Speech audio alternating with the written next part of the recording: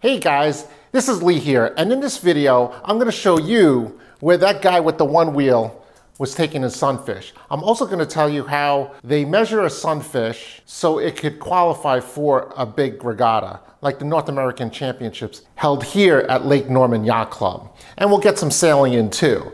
So if you first, please smash that like button. Yeah, just smash it and turn it blue. And as a thanks, I'll show you a cute little puppy brushing her teeth. Thanks, I really appreciate it. And now to the video.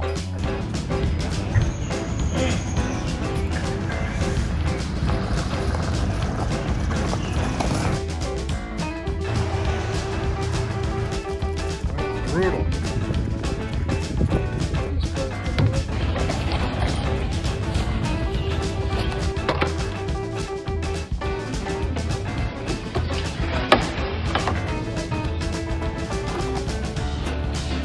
Some of the newer boards are a little thin here.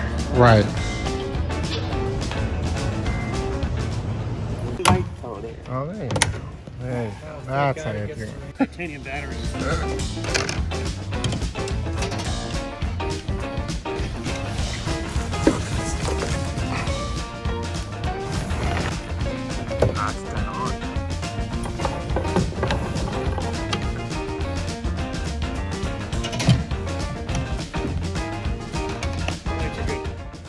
The Sunfish is a one design boat, so that means the sailors are being judged by their sailing ability. So when you go to a championship, everyone knows that when they measure in, that they have very similar boats and not something where you have an extreme sail or an extreme rudder, just like I showed you in my previous videos. The measures check for angulation, thickness of the blades, proper equipment, and hull modifications. And if you may need to change something out or improve your boat, regatta support is sometimes available. So if you haven't already subscribed to the channel, please subscribe to the channel by pressing that button right down there or that subscribe button down there. I really appreciate it. And after all this, we get to go sailing. How you doing? It's Lee Montes here at Lake Norman Yacht Club. I'm in the practice race right now. We're pretty light, but the wind picked up pretty good.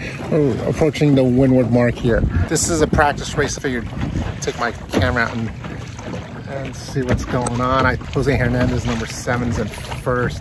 I'm kind of sitting near the top. I'm probably like 40 boat lengths out, probably 15th or so. There's probably like 60 boats out here. 87 are registered. I'm getting some light. A lot of them didn't show up for the practice race. A lot of them coming in a little bit later.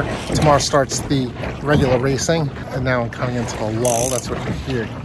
And with this lake, because it's pretty sketchy, you kind of have to be patient and look for where the wind is. Look for the dark shadows on the water. Sail to the dark shadows. If you can get there before the other person, you'll be in good shape.